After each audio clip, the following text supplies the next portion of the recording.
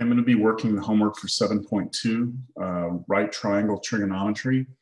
And in this first problem, we're asked to find the 6 trigonometric function values for the angle theta in this triangle over here. So I'm going to just draw this triangle here instead. And just notice that this right triangle, the angle here is theta is up here at the top, which means this 14 is the adjacent side and 28 is the hypotenuse. That means we still need to solve for this side, which I'm going to call A.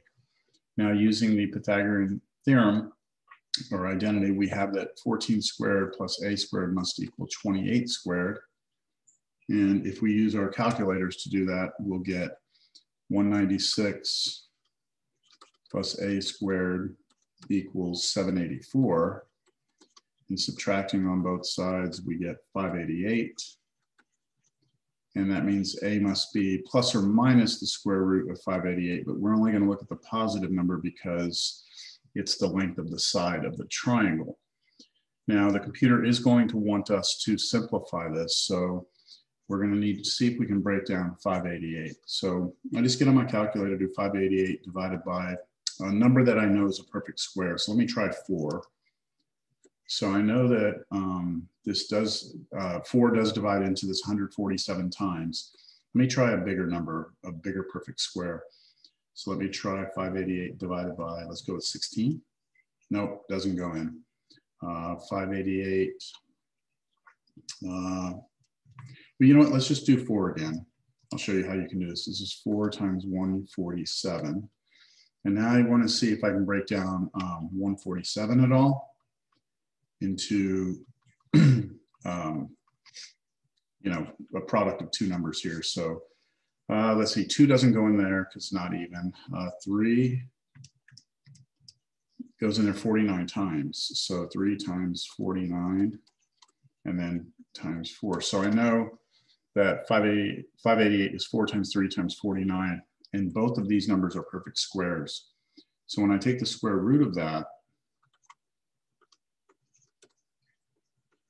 I can really just do square root of 4 times square root of 3 times square root of 49. And this is just 2 times root 3 times 7. And I can put the 2 and 7 together to get me 14. So 14 root 3 is what A is. Okay, so I know what A is. I'm going to come up here and put A here. 14 root 3. All right, so sine, by definitions, let me just write them all down here. Sine of theta should be the opposite side. So just remember that the opposite side here is going to be this side. This is the adjacent side. And this is the hypotenuse. Okay, so sine using SOHCAHTOA. Sine is opposite over hypotenuse. So this would be 14 root 3 over 28. And then I can reduce this 14 goes into 14 once and goes into 28 twice. So I get just root 3 over 2. Cosine of theta will be adjacent over hypotenuse, so 14 over 28, which is just a half. And then tangent of theta is going to be opposite over adjacent, so 14 root 3 over 14, which is just root 3. Okay, now I'll do all the reciprocals. So cosecant theta is the reciprocal of sine, so it's 2 over root 3.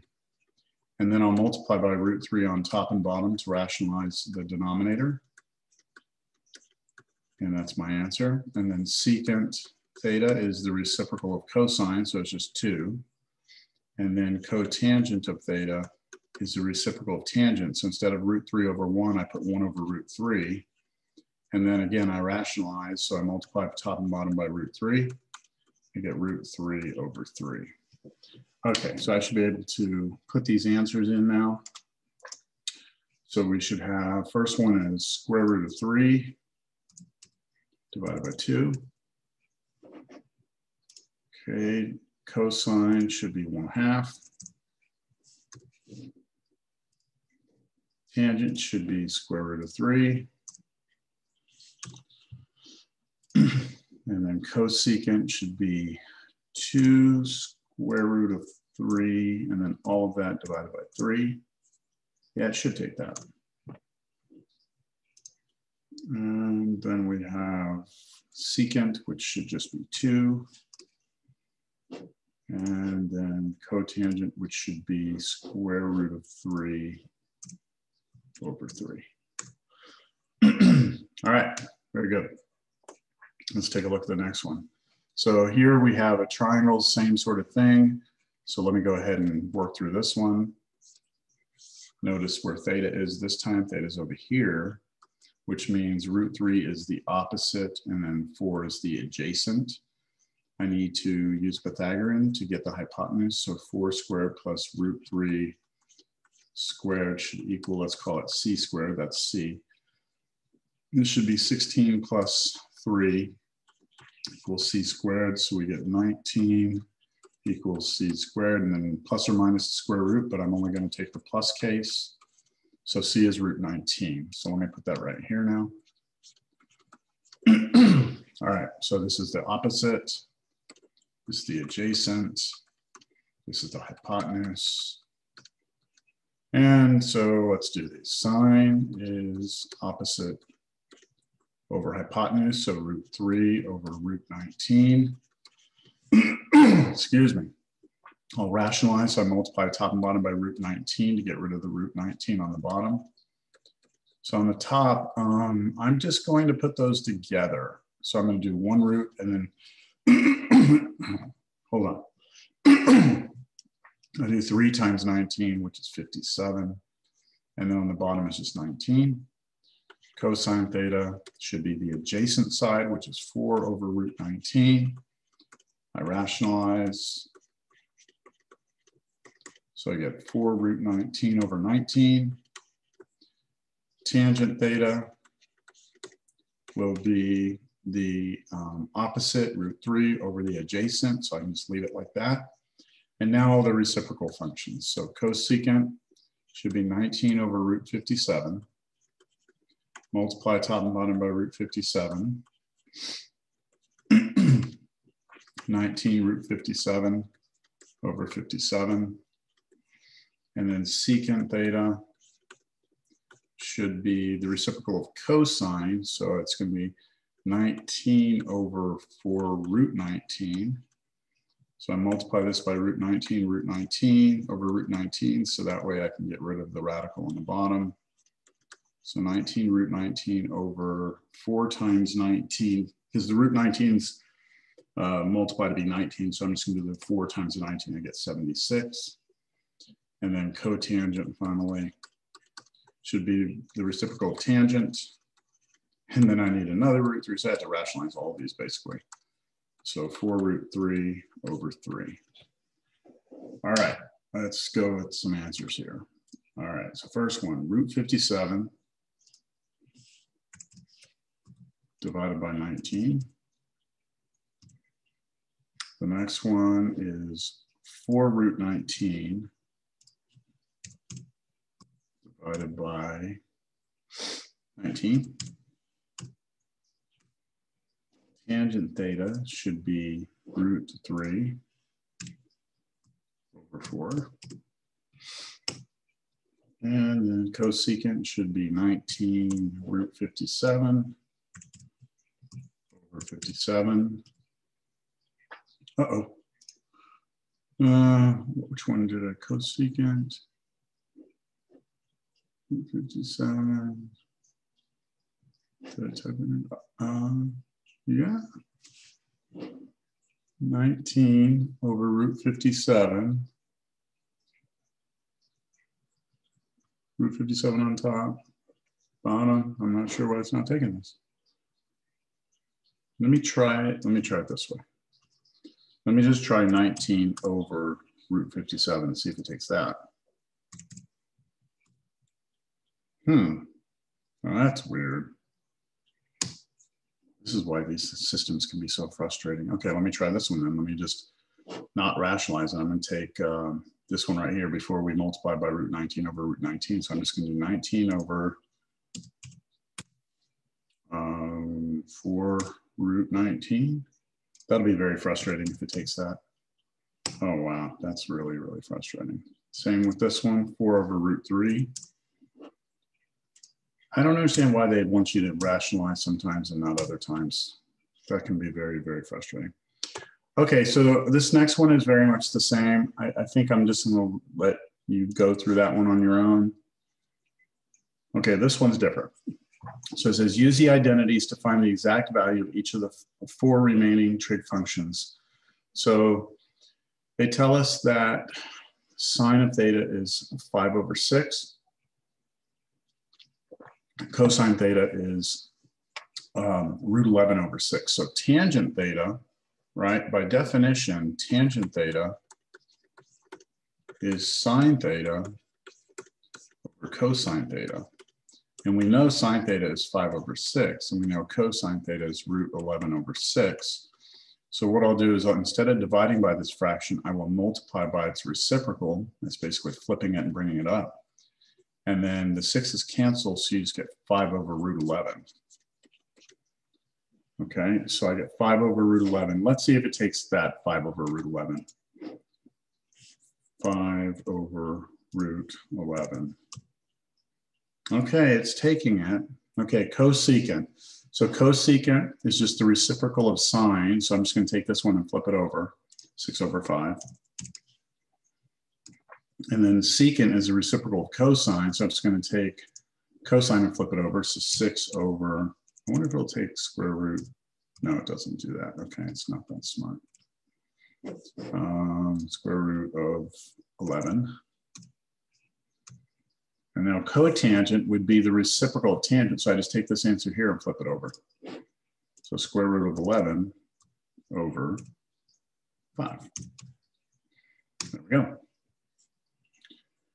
All right, so now the next one, use a definition or identities to find the exact value of the remaining 5 trig functions. All right, so this one is a little bit tricky because they only give us a cosine of theta is 1/5.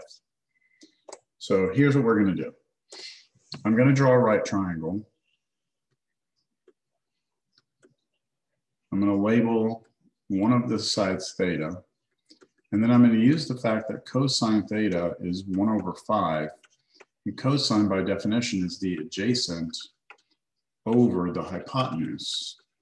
So I can look at the adjacent side as being 1 and the hypotenuse as being 5. So the adjacent side here is 1, the hypotenuse is 5. That means I can solve for this side I'll call b. 1 squared plus b squared equals 5 squared. So we get 1 plus b squared equals 25. And subtract 1 on both sides, we get b squared is 24. And then I take the square root plus or minus, but I'm only going to take the positive case here. So that means that b is root 24. And once I have the whole triangle, I can figure out everything else. Sine would be opposite, so root 24 over hypotenuse. So this should be square root of 24 over 5. Uh-oh. What happened? Sine is opposite over hypotenuse. If I do all my math right, cosine is adjacent over hypotenuse. Square, let me just double check this real quick. Subtract 1, 24. Square root 24 is this side. Sine. I'm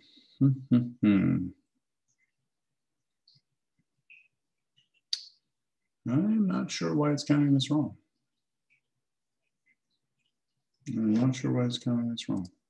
Sine is opposite over hypotenuse. All right, let me put it in again. I want to see if it will tell me eventually what the answer is. Oh, geez. Okay. All right. So this is why on the test I'm not going to count all for this. Root 24. Okay, 24 breaks down to be 4. Well, yeah, we can go 4 times 6. And then we can write that as square root of 4 times 6, and that's square root of 4 times square root of 6, and then that's 2 root 6. Okay, that's frustrating. All right, tangent. Tangent is going to be the opposite over adjacent. So this divided by this. So that's just going to be the root 24, but I'm going to write 2 root 6. Okay. Cotangent is just 1 over root 24. So I'm going to put, let's try this, 1 over 2 root 6. So it's the other one flipped over. See, didn't make me rationalize. Okay, cosecant is the reciprocal of sine, so I just flip that one over. So it's 5 over 2 root 6. And last one, secant, is cosine flipped over, which is just the original given information flipped, so it's just 5. All right. Okay, this one will work the same way. I'm not going to work through the whole problem, but I'm just going to set it up. So they give us that tangent theta is 1 over 12. So if I draw a right triangle, here's theta. Tangent is opposite over adjacent. I mean, yeah, so over adjacent. So I can say the opposite side is 1, the adjacent side is 12. And then I can find this by doing 12 squared plus 1 squared equals c squared. And so you get 144, 145 equals c squared. So square root of 145 is c. And let's see, let's break 145 down. 145, let's see, 5 goes in there, right? I'm going to just use my calculator. It goes in there 29 times, and 29 is prime. I don't think that's going to break down. Square root of 145. Yeah, can't break down. So this will be right just to use this. You don't have to simplify it. So now you should be able to do SOHCAHTOA and then flip and everything and get the answers. All right, let's move to the next one. All right, so here we have something a little different. Here we're using the fundamental identities and or complementary angle theorem to find the exact value. So here we're just using the fact that, you know what, that'd be cool if I did that, you know, I think about it. No, that wouldn't. Never mind. I'm just talking about something else. Just ignore me. We're using the Pythagorean identity, which is a very important identity. It says if you have sine squared of some angle plus cosine squared of that same angle, that must be equal to 1. And so here we have sine squared of 23 degrees plus cosine squared of 23 degrees, same angle, 23 degrees. So this has to be 1. Nothing to it. Okay, here we have sine of 76 degrees times cosecant of 76 degrees. So what we can use here is the fact that cosecant, by definition, is 1 over sine. So this is 1 over sine 76 degrees. And since you're multiplying these two, just multiply straight across, you'll get sine 76 degrees over sine 76 degrees. Anything over itself is 1, so the answer here is 1.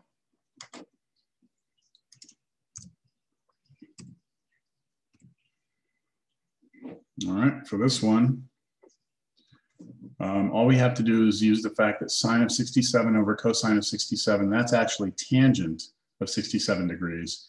So tangent of 67 degrees minus tangent of 67 degrees is 0. All right, so this one, we're going to use the complementary angle theorem. So this says that if these two angles add up to be 90, they're complementary. So 43 plus 47 is equal to 90. So these are complementary angles. So the theorem says that, I'm just going to look at this one here, cosine of 47. It says cosine of 47 degrees must be equal to sine of the complementary angle, 43 degrees. So if I replace this with sine of 43 degrees, and I take sine of 43 degrees and subtract sine of 43 degrees, then I will get 0.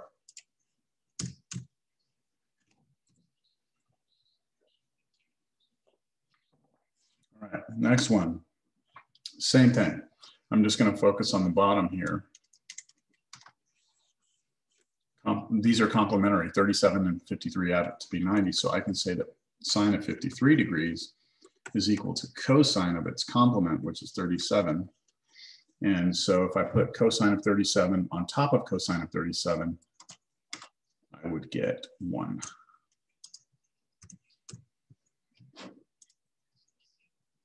All right, this one looks a little bit different. So here we have tangent of 48 degrees minus cosine of 42 over cosine of 48. So I notice we have 48 here and here.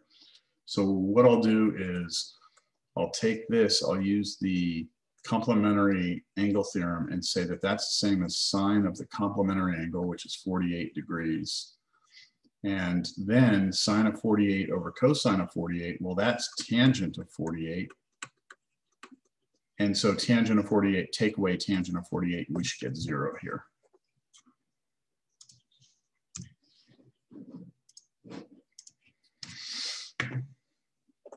All right. Okay, so here we go. Given that cosine of 30 degrees is root 3 over 2, use the trigonometric identities to find the exact value of the following. So this is where I told you in class that I wanted you to start memorizing that first quadrant of the unit circle. So that's what I'm going to use here. These are common angles, all right? So remember, we have our 45 degrees, we have our 30 degrees, we have our 60 degrees, and we have these common numbers, right? This one was root 3 over 2, 1/2. This one is root 2 over 2, root 2 over 2. This one is 1/2 root 3 over 2. Of course, this one is 1, 0. This one is 0, 1. Okay, so 30 degrees, 45 degrees, 60 degrees, but this is also pi over 6. This is pi over 4. This is in radians, and this is pi over 3. Okay, so we should be able to do these pretty quick. What is sine of 60 degrees? All right, so for sine of 60 degrees, we're going to go to 60 degrees, and because we're talking about sine, we're going to look at the y coordinate. It should just be root 3 over 2. Root 3 over 2. Boom. Oh, I forgot to divide. Root 3 over 2. It's still messed it up. All right, come on. Square root. Oh my God. All right, get out of there. Okay. Oh, what a disaster. Okay, square root of 3 divided by 2. There we go. Okay, so now we're going to take sine of 30 degrees squared. So first thing I do is go 30 degrees. Sine is the y coordinate, so 1/2, and then I square it. And 1/2 times 1/2 is 1/4. Okay, secant of pi over 6. Okay, so remember, secant of pi over 6 should be equal to 1 over cosine of pi over 6. All right, that's because it's the reciprocal identity. So first, let me figure out what cosine of pi over 6 is. So I go to pi over 6, which is right here. Cosine is the x coordinate, so that's root 3 over 2. So this is really 1 over the square root of 3 over 2. Anytime you have 1 over a fraction, the fraction flips over. So 2 over root 3 should be our answer. 2 over square root 3. Okay. Cosecant is going to be a cosecant of pi over 3. So let's see. Cosecant by definition, cosecant of pi over 3 is 1 over sine of pi over 3. So that's 1 over, okay, pi over 3, we go to pi over 3 here. We go to sine is the y coordinate, so we go to the y coordinate right here. It's root 3 over 2. And then we flip it, it's 2 over root 3. We're going to get the same answer that we got in the previous one, just coincidentally, 2 over square root 3. And okay, that was it. All right, so now let me erase this stuff.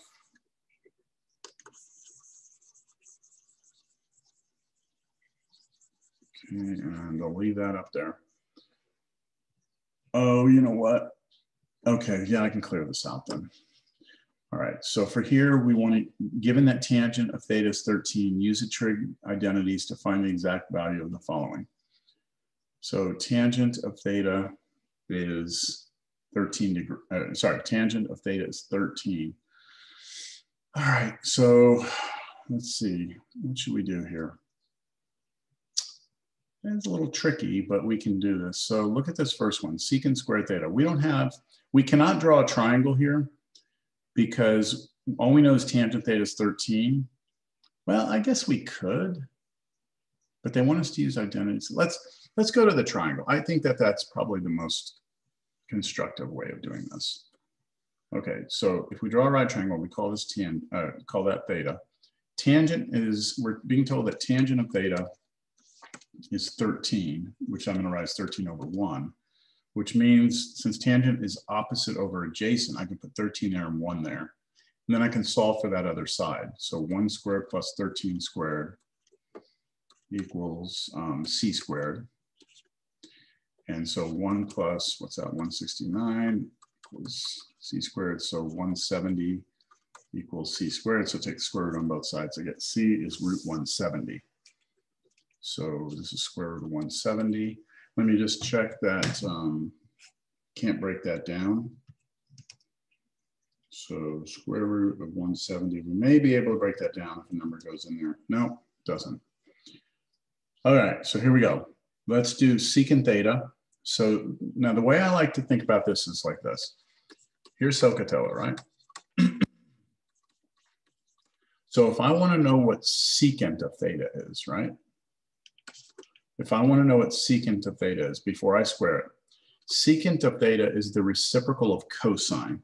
So what I do is I say, well, cosine is adjacent over hypotenuse. So if cosine is adjacent over hypotenuse, that means secant is its reciprocal. So it's hypotenuse over adjacent, it's reversed.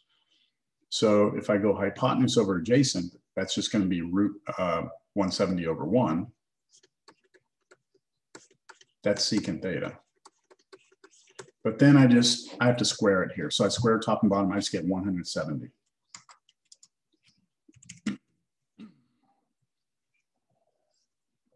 Now cotangent, well, I know tangent is opposite over adjacent, so 13 over 1. Cotangent's the reciprocal, so it should be adjacent over opposite. So it'd just be 1 over 13.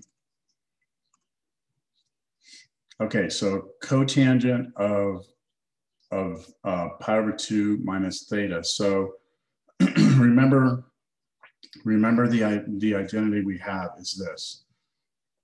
Oh, I cleared everything, darn it. I can undo that, hold on, let me undo that. So the identity we have, the complementary angle theorem says, if A and B are complementary angles, that means they add up to be 90, that sine of A is equal to cosine of B. And then there's a couple of others, but one of them we have is that cotangent of A must equal tangent of B. So if we look at this cotangent of pi over 2 minus theta, right, using the complementary, if pi over 2 minus theta is the complement to theta, which means that this should be equal to tangent of theta. And so I'll just put tangent theta here. Tangent theta we know is 13 over 1, so this should just be 13. That's a little weird. Okay, cosecant squared theta. So here we take cosecant, which is the reciprocal of sine. Sine is opposite over hypotenuse. That means cosecant would be hypotenuse over opposite, but then I need to square it. So I know that sine of theta is, I'm sorry, I didn't mean to put that. Well, okay, I'll put it here.